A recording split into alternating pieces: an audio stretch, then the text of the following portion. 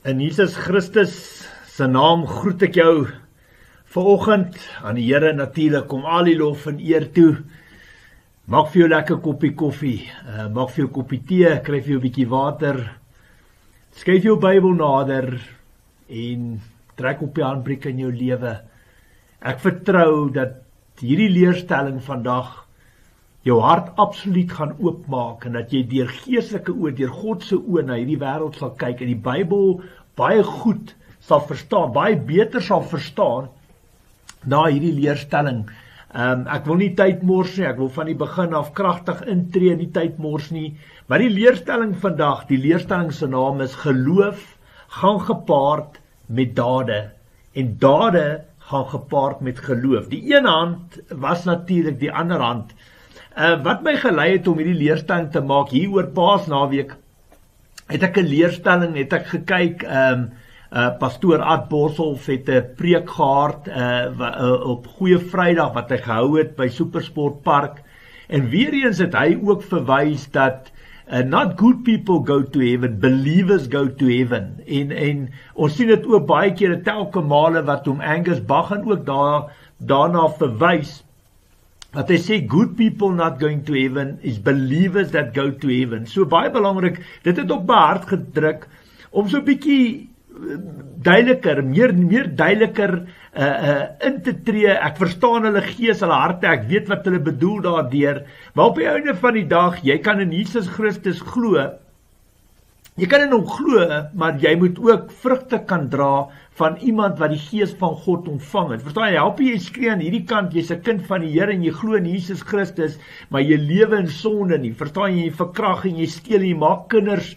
oral by elke dorp, buite die huwelik, buite egtelike kinders, en jy verkrag en jy vermoor en doen skelm besigheid en slaap rond en pleeg egbreek. Verstaan jy wat ek probeer vir jou sê? So 'n mens moet baie versigtig wees. Ja, jy kan natuurlik die beste, die perfekste mens wees op aarde wat daar is. As jy nie glo in Jesus Christus, sal jy ook nie die koninkryk van God sien nie. So baie belangrik, die een hand was die ander hand. Maar ek gaan van hierdie geleentheid vandag gebruik maak om 'n bietjie dieper in te delf en dit aan julle te openbaar. En ek glo my gees en my hart dat die Here baie diep in jou gedagtes sal spreek en dat die saad wat val in jou hart, dat die Here beheer sal vat en jou sal vorm en maak soos hy jou wil hê. Alles tot lof en eer van sy koninkryk. Daar's baie keer baie dubbelsinnigheid in die skrif. En baie mense glo net aan 'n genade leerstelling, glo net aan Jesus Christus en jy gaan hemel toe. En vandag gaan ek vir julle 'n bietjie anders te bewys. Ons gaan hierdie Bybel oopkloof, ons gaan hom oopbreek soos die Here ook dit op my hart gelê het. Maar ek deel graag met julle 'n video van Angus Baghan waar hy sy mening rondom hierdie baie belangrike woorde met die publiek deel. En dit is it's not believers that goes to heaven, it's not good people that goes to heaven, it is believers that goes to heaven. En so het ons dit ook gesien met pastoor Ad Boshoff op Supersportpark. Maar ek deel vandag vir julle 'n kort 'n videoetjie, 'n bylas video van Angus Baghan. Ek wil hê julle moet graag kyk daarna. Dan begin ek die leerstelling van my kant af oopbreek en ons kyk wat die Here op my hart kom lê het. Dankie. Good people don't go to heaven. Believers go to heaven. A lot of people don't like me when I say that. I remember being at a funeral not far from here, a farm, and it was a grand affair. And a man, they were burying him, and this man had made a mess of his life. His wife had left him, the farm had come apart, and he was sleeping all over the place, and he had illegitimate children, but he did love God, and he did accept Jesus as his Savior. And I know that. And I know that he's with the Lord today. Why? Because he confessed with his mouth Jesus Christ.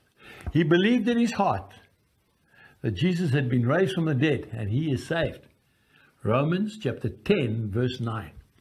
And I stood at that funeral, and I had to say a few words, and I said, good people don't go to heaven, believers. And there were some nominal Christians. What are nominal Christians? I really don't know.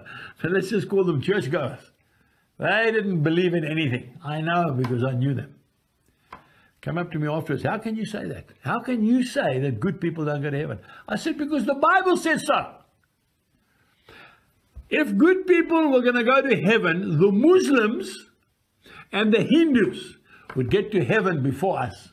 Why? Because they do a lot more good than we do. But it's not about how much good we do. It's about our faith and acknowledging that this man, this carpenter's son who lived in Nazareth 2,000 years ago, who lived for 30 years and then his ministry went for 3 years, that man is the Son of God. He's the soon coming King. What does he require of us? That we believe and that we produce fruit worthy of repentance. What does that mean? It means that oranges can't produce apples. It means that thorns can't produce figs. It means that you've got to walk the talk and live the life. When you believe that Jesus Christ is the Son of God, you have to obey his teachings. And what does he say? Well, he implements the 10 Commandments. And the extra one, that you love your neighbor as yourself. So it's no good saying, I'm going to heaven because I believe. But you're sleeping around, you're drugging it up, you're drinking it up, you're swearing, you're performing like an infidel. And then you think you're going to heaven. You're not going to heaven. Jesus said, not all who cry, Lord, Lord, will enter the kingdom of heaven, but those who do the will of my Father in heaven. So we need to believe and then we need to live the life. Because if we don't, we are not going to heaven. Vandag gaan ek meer vet en vleis op die been sit. Hoe kan ek vir julle sê, ek gaan hierdie baie belangrike woorde tot op die been oopvlek. Geloof sonder die dade, sonder die werke, beteken absoluut niks nie. Die een kan nie sonder die ander een voortbestaan nie. Mense sê byvoorbeeld, ons is nie Jode nie, maar tog ontvang ons presies dieselfde Heilige Gees as die Jode, as hulle tot bekering kom en as ons ook tot bekering kom. Nêrens in God se Bybel leer die woord vir ons dat die wette en gebooie verval het nie. Ek sê dit hard en duidelik. Nêrens in die Bybel leer die woord vir ons dat die wette en gebooie verval het nie. Ek het byvoorbeeld, ek het byvoorbeeld nie seks met diere nie. Hoekom nie? Want die wette leer vir ons, jy mag nie seks met 'n dier hê nie. Vir God is dit iets afskuweliks. Alles deel van onsedelikheid. Ek het byvoorbeeld nie seks met 'n ander man nie. Hoekom? Want die wette leer vir my dat dit 'n gruwel in God se oë is. Alles deel van onsedelikheid. Ek het byvoorbeeld nie seks met my pa se vrou nie. Hoekom? Omdat die wette vir my leer om dit nie te doen nie. Dit is 'n doodstrafsonde in die oë van die Here. Alles deel van onsedelikheid. Jy sien in daai tye, as jy dit gedoen het, 2 of 3 getuies staaf en bevestig, het hulle jou doodgegooi met klippe. Ek noem dit 'n doodstrafsonde. Ek gaan byvoorbeeld nie na waarsêers, fortuinvertellers, toordokters, sangomas, hekse of mediums toe nie. Hoekom nie? Omdat die wette vir my leer in Deuteronomium 18 vers 9 tot 14 om dit nie te doen nie. God verafskiet dit. Jy sien hoe kom die wette en gebooie by mekaar en hoe gee dit vir my leiding? Die Bybel is die lamp vir jou voete, die lig vir jou pad. Hy wys vir jou wat reg en verkeerd is in die oë van God en so pas ek dit toe in my eie lewe ook. So kan ek aangaan vir ure. Die wette en gebooie leer vir ons wat sonde is, wat reg en verkeerd in die oë van God is. As jy wil dobbel, is jy meer as welkom, maar jy is op jou eie. Die poort na die hemel is dun en smal en min mense gaan daarin, maar die poort na die verderf is groot en breed en baie mense gaan daarin. Maak jou keuse. Jy moet deur die stem van die Heilige Gees gelei kan word om die egte suiwer evangelie van God se woord te kan verstaan. Dis absoluut die waarheid. My skape sal die herder se stem kan hoor. Die Bybel is baie dubbelsinnig. Jy moet geestelik en vleeslik kyk daarna. Oningeligte en onstandvastige mense gee daaraan verkeerde uitleg, soos hulle trouens ook doen met die res van die skrif. En dit tot hulle eie ondergang. Dis absoluut waarheid. Ons almal maak foute. Niemand van ons is perfek nie. Maar my fokus is totaal en al op die 35 sondes wat tot die dood gelei het. Ek noem dit doodstrafsondes. Dit is ook hierdie tipe sondes of hierdie sondes wat vir Satan direkte toegang tot jou siel en jou gees gee. Doodstrafsondes gee vir Satan die geestelike reg om jou met sy gevalle engele of demone te beset. Dis hoekom ek altyd sê, jy glo die Heilige Gees, sê die mense vir my ja, dan sê ek, kan jy die Heilige Gees sien, dan sê hulle vir my nee, dan sê ek vir hulle nou net so kom Satan en sy bose magte ook na jou toe, jy kan nou nie sien want jou geestesoog is toe, en al hoe Satan reg van jou liggaam kan vat, is wanneer jy in sonde lewe. God sê nee, en die wêreld sê jy mag maar. Van daar af is jy 'n slaaf van Satan as hy beset, jou beset het met gevalle engel, met demone. Van daar af is jy 'n slaaf van Satan se koninkryk. Hy misbruik jou as 'n vesting om al sy vuil werk op aarde te doen. Alles geestelik natuurlik. Die gees het 'n direkte impak op die vlees. Vir elke aksie in vlees, dit is nou 'n doodstrafsonde, daai 35, vir elke aksie in vlees is daar 'n reaksie op jou siel en gees. So ja, as jy 'n jong man is wat elke tweede dag by 'n nuwe vrou slaap of by 'n nuwe meisiekind slaap en jy maak hulle so by mekaar op jou kerfstok, verstaan jy, vir jou is dit 'n trofee om te kyk met hoeveel vrouens kan jy slaap. Wil ek vandag vir jou sê, as jy geestelik na jouself kyk deur God se oë, misbruik Satan jou as 'n vesting om al sy vuil werk te doen, omdat voorhuwelike seks en egbreek pleeg en pornografie en ja, onsedelikheid en onreinheid en naaktheid en hoe kan ek sê, dit het absoluut niks met God en met sy koninkryk uit te waai. Verstaan jy? Dis hoekom God die huwelik ingestel het, sodat daar respek kan wees, sodat hy geheilig kan wees. Verstaan jy? Sodat hy verheerlik kan word. En dis hoekom die Here gesê het, dat 'n man sal sy ouerhuis verlaat en een word met die vrou met wie hy natuurlik trou en wat hy een in gees word en natuurlik ook een in vlees. Verstaan jy? So baie belangrik, in vlees is jy miskien twee identiteite, maar in gees is jy een. En dis ook as jy saam met 'n klomp vrouens in jou lewe geslaap het, as jy deur God se oë na jouself kyk, lyk jou lewe soos 'n server. As ek in 'n IT oogpunt, lyk jou lewe soos 'n server met 'n klomp interkonneksies daaruit. Dis hoe jy lyk. En eintlik is dit Satan wat jou gebruik as 'n vesting om al sy vuil werk te doen. En so bind hy almal wat saam met jou slaap ook vas aan die kettinge wat jy klaar gebind is. Jesus is ons rolmodel. Jesus was sondevry, okay? Jesus was 'n perfekte offer vir sy hemelse Vader. Ons moet onsself ook as heilige offer vir God kan gee. Ons moet in die voetspore van Jesus Christus kan stap. Ons alles vir ons hemelse Vader gee. Hoor hierdie woord wat die Here gee, Romeine 12, vers 1 en 2. En nou doen ek 'n beroep op julle broers, op grond van die groot ontferming van God. Gee julle self aan God as lewende en heilige offers, wat vir hom aanneemlik is. Dit is die wesentlike van die godsdienst wat julle moet beoefen. Julle moenie aan hierdie sondige wêreld gelyk word nie, maar laat God julle verander deur julle denke te vernuwe.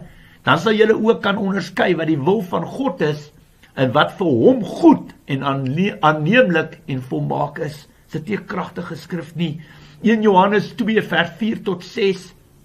Iemand wat sê ek ken hom, dis 'n Jesus Christus, maar nie sy gebooie gehoorsaam nie, is 'n leienaar. En die waarheid is nie in hom nie. Wie sy woord egter gehoorsaam, in hom het die liefde van God werklik sy doel volkome bereik. Hieraan weet ons dat ons in hom is. Wie beweer dat hy in hom bly, behoort self ook te lewe soos Jesus gelewe het. So Jesus Christus is jou rolmodel. Jy moet kan skryf, praat, hoor en optree soos Jesus Christus dit sou gedoen het. En dis waar hierdie skrif in kom. Geloof gaan gepaard met dade en dade gaan gepaard met geloof. Luister na hierdie baie belangrike skrif. Maak toe jou oor, luister baie mooi. Jakobus 2 vers 14 tot 26. Wat help dit, my broers, as iemand beweer dat hy glo, maar sy dade, sy werke, sy dade bevestig dit nie? Kan so geloof 'n mens red? Sê nou daar is 'n broer of 'n suster wat nie klere het nie en dag vir dag honger ly. En sê nou een van julle sou vir hulle sê, mag dit met julle goed gaan trek vir julle warm aan en eet genoeg. Maar julle gee nie vir hulle wat hulle nodig het om van te lewe nie. Wat help dit dan? So gaan dit ook met die geloof. As dit nie tot dade oorgaan nie, is dit sonder meer dood.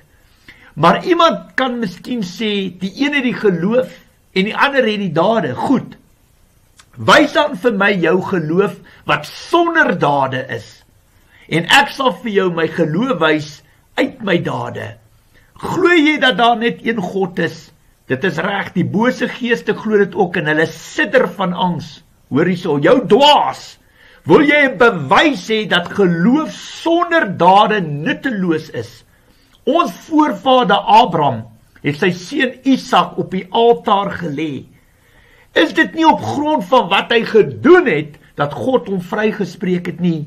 Jy sien dus dat sy geloof met dade gepaard gegaan het en dat dit eers deur dade volkome geword het. Verstaan jy? Geloof sonder die dade beteken niks. As jy sê jy glo in Jesus Christus, jy's lief vir hom en jy wil hemel toe gaan, dan moet jy mos nou dade toon. Dit moet aan jou bewys. Jy moet vrugte kan dra van iemand wat die gees van God ontvang het en jy moet 'n voorbeeld kan stel hier buite.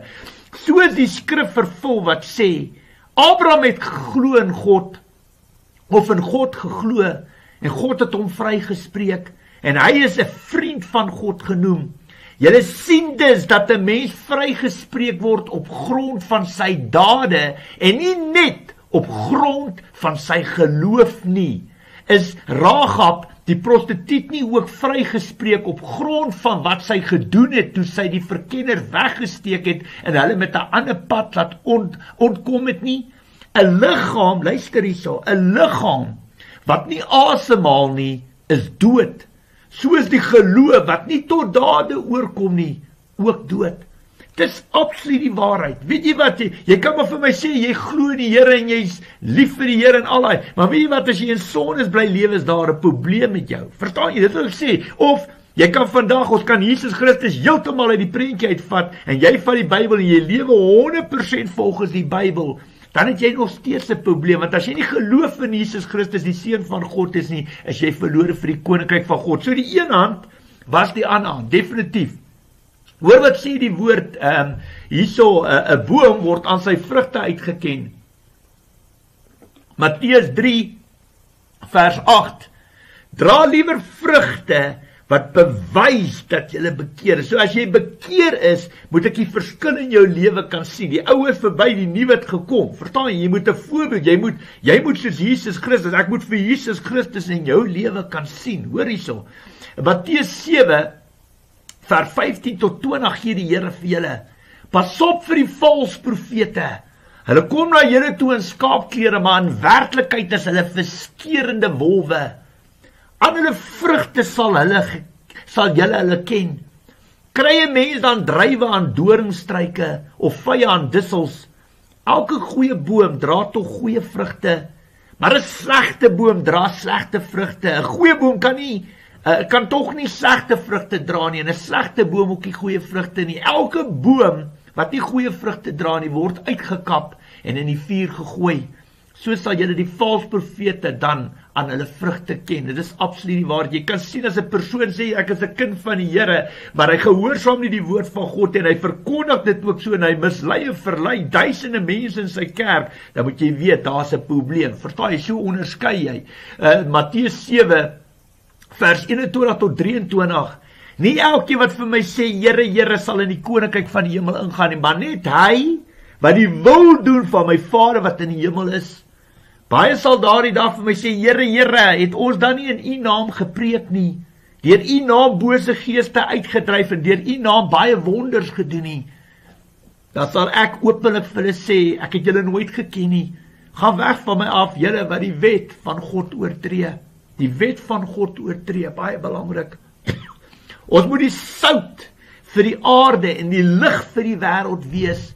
Ons moet 'n voorbeeld vir ander wees. Dis wie wat jy is. As jy 'n Christen, as jy jou hand opsteek en sê ek is 'n kind van God, 'n navolger van Jesus Christus van Nasaret, ek is 'n disipel, ek is 'n kind van God, ek is op pad hemel toe, dan moet jy die sout van die aarde wees. Jy moet die lig vir die wêreld wees. Jy moet 'n voorbeeld vir ander mense kan stel. Hulle moet Jesus Christus in jou kan sien. En deur jou dade moet hulle begeerte in hulle gees en hulle hart ontwikkel om te kan hê wat jy het. Definitief. Hoor die woord van die Here, Matteus 5, 13 tot 16. Julle is die sout vir die aarde. Maar as sout verslaan, hoe kry mens dit weer sout? Dis wanneer jy terugval in die wêreld in. Dit is niks meer werd nie. Dit word buitekant weggegooi en die mens vertrap dit. Julle is die lig vir die wêreld. 'n Stad wat op die berg lê, kan nie weggesteek word nie. Ook steek 'n mens nie 'n lamp op en sit dit onder 'n emmer nie, maar op 'n lampstander, en dit gee lig vir almal in die huis. Laat julle lig so voor die mense skyn, dat hulle julle goeie werke kan sien, en julle Vader wat in die hemel is, verheerlik. Jy sien, jy moet jou lig kan skyn, jy moet goeie werke, jy moet vir mense kan wys, loop jy die spore wat Jesus Christus sou gedoen. Dis hoekom ek altyd vir mense sê, as jy in sonde lewe of jy doen dinge agter die rug van baie mense, wat jy doen in jou privaatheid, nie almal van ons het huise van glas nie, maar daar waar jy in jou privaatheid het, wat jy dinge dak en daai vir dinge agter geslote deure doen, daar waar mense jou nie kan sien nie, moet jy besef en weet, daar's oë wat op jou is. En nie net geestelik, maar ook, verstaan jy, nie net geestelik aan die kant van ons hemelse Vader, maar ook Satan wat sien wat jy doen. En dis hoekom jou goeie werke moet 'n vertoonvenster wees van wie en wat jy is. Verstaan, jy moet goeie werke kan hê, en jy moet jouself kan met Jesus vergelyk. Jesus is jou rolmodel. Jy moet kyk, luister jy, as ek sit in na pornografie, dan vra jy vir jouself, sal Jesus Christus na pornografie gekyk het? Verstaan jy? As jy hoe kan ek sê, verslaaf is aan dwelms, dan moet jy jouself vra, sal Jesus Christus verslaaf gewees het aan dwelms? Jy moet jouself die hele tyd met die woord van God en met Jesus wat jou rolmodel is, moet jy jouself kan opvergelyk. Jy moet kyk dat jy in die spore van Jesus Christus kan trap, en dat jy goeie werke sal openbaar van 'n kind wat die gees van God binne sy hart het. 1 Petrus 1, 15, 16 sê die woord. Jy weet, net dit voor ek dit lees, jy weet, baie kerke hier buite verkondig, glo net in Jesus Christus en jy gaan hemel toe. Ek wil vandag vir julle sê, dis 'n halwe waarheid, alleen uit die put van die hel uit, en ek gaan dit vir julle deur hierdie leerstelling, gaan ek dit aan julle openbaar. Jy moet net tyd maak, jy moet net luister, jy moet net koffie drink en jou Bybel neerskryf wat jy hoor en wat jy sien, en dan gaan hierdie Bybel oopbreek, stukkie vir stukkie, want party mense kyk alles vleeslik, hulle kyk dit nie geestelik, en baie van hulle kan nie God se stem hoor, hulle kan nie met God openbaar wat hy op hulle harte druk in die skrifte nie, en dan gee hulle 'n verkeerde uitleg vir mense wat so skape hulle navolg, en op die einde van die dag is hulle absolute struikelblokke baie mense se lewens. 1 Petrus 1, 15, 16. Nee, soos hy wat julle geroep het heilig is, moet julle ook in julle hele lewenswandel heilig wees. Daar staan immer skrywe, wees heilig, want ek is heilig. Alright, baie belangrik, gaan kyk in die woordeboek, wat beteken die woord heilig? Dis om suiwerheid en heiligheid te kan leef.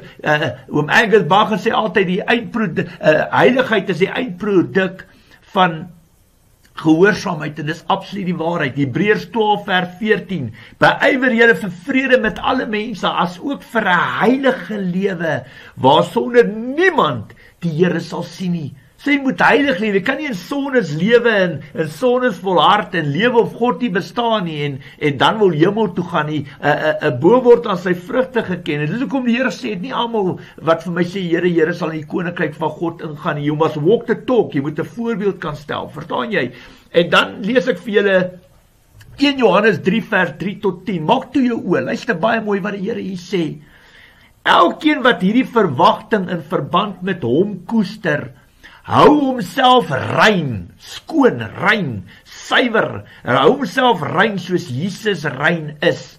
Elkeen wat sonde doen, oortree die wet van God. Sonde is immers die oortreding van die wet van God. Julle weet dat Jesus gekom het om die sondes weg te neem, en daar's geen sonde in hom nie. Iemand wat in hom bly, hou nie aan met sondig nie. Iemand wat aanhou sondig het hom nie gesien nie en ken hom nie. Maar liewe kinders, moenie dat iemand julle mislei nie. Wie regverdig lewe is regverdig soos hy regverdig is. Wie aanhou sonde doen behoort aan die duiwel, want die duiwel hou van die begin af aan met sondig en die seun van God het juis gekom om die werk van die duiwel tot nie te maak. Iemand wat 'n kind van God is, doen nie meer sonde nie, omdat die Gees, die Heilige Gees van God in hom bly en hy kan nie meer sondig nie omdat hy uit God gebore is. Hierin is dit duidelik wie kinders van God en wie kinders van die duiwel is. Iemand wat nie regverdig lewe nie sy broer liefhet nie, behoort nie aan God nie. Ek wil dit duidelik stel vandag hierso. Niemand is perfek nie. Daar's baie keer tye wat jy val en miskien 'n vloekwoord sê, of iemand ry voor jou in en jy skrik en jy sê 'n vloekwoord, of jy skinder van mense agter hulle rug. Wanneer skinder jy? As jy van hom praat en hulle is nie daar om hulle self te verdedig nie. Verstaan my punt mooi? Of jy ry oor die spoedgrens, verstaan jy? Of jy gehoorsaam die padreëls, jy jaag boer stopstrate en praat op die telefone terwyl jy bestuur wat teen die wet. Verstaan jy? Niemand van ons is perfek nie. Maar dit is nie sondes wat tot die dood toe lei daai nie. Daarvoor kan jy om vergewing van sondes vra. Dis sonde wat nie tot die dood toe lei nie, maar jy moet dit altyd aan die Here bely, want dit bly 'n sonde. Ek probeer net aan jou verduidelik dat niemand van ons is perfek nie, eers ek nie. Maar elke dag as ek my oë oopmaak, is dit vir my 'n passie om in geregtigheid en heiligheid voor God te lewe. Soms gly my voete, soms val ek, maar daar's 'n groot verskil as jy op die ingewing van die moment 'n fout maak, 'n vloekwoord sê of 'n skinderstorie of oor die spoedgrens ry. En dan as jy byvoorbeeld, is daar 'n groot verskil as jy vandag besluit vanaand 7 uur gaan ek saam met die manne 'n bietjie hoerhuis toe, ons gaan bietjie bordeel, verstaan jy? Of wanneer jy weet jy betaal die belasting, jy betaal nie jou belastings oor aan die regering nie, of jy steel van mense, of jy slaap rond, of jy verkrag, of jy gaan nou einde volgende week kom ons by mekaar, dan gaan ons moord pleeg. Verstaan jy? Dis voorbedagte rade, want jy weet dit is verkeerd in die oë van God en jy gaan opsetlik en jy gaan doen, daai is 'n groot verskil. As jy in sonde lewe, of in sondes bly volhard, is jou bewys van bekering vals, en die Gees wat binne jou woon nie opreg van God af nie. Handelinge 26 vers 18 tot 20 sê die woord, jy moet hulle oë oopmaak, geestelike oë oopmaak, sodat hulle van die duisternis, dit is die sonde, dit is geestelik, hoe kan ek sê, die koninkryk van Satan. Jy moet hulle oë oopmaak, sodat hulle van die duisternis tot die lig, en van die mag van die Satan tot God kan bekeer, wanneer jy in ketting vas is, en die duisternis vasgevang in sonde lewe. Deur in my te glo Jesus Christus, nie in Mohammed nie, nie in Boeddha nie, nie in Satan nie. Deur in Jesus Christus te glo, sal hulle sondes vergewe word en sal hulle deel word van die volk van God. Die een liggaam van Christus, die bruid van Jesus, 1 Korintiërs 12 vers 12 tot 31. Baie belangrik. Ek het eers vir die mense in Damaskus en in Jerusalem en toe die hele Judea en daarna vir die heidene nasies gepreek dat hulle tot inkeer moet kom en hulle tot God moet bekeer en dit moet hulle bewys met dade wat by die bekering pas. Jy moet bekeer, jy moet jou sondes kan erken en bely, daarvan af distansieer en jou bekering bewys met dade wat by jou bekering pas, definitief. Met God se Heilige Gees binne jou, sal jy praat, skryf, hoor en optree soos Jesus Christus dit sou gedoen het, definitief. Het jy werklik die Heilige Gees van God ontvang? Kom ons kyk. Kom ons doen selfondersoek. Kom ons gaan saam tekenbord toe. Lewe jy in sonde? Volhard jy in jou sondige natuur? Ja of nee? God is 'n heilige God.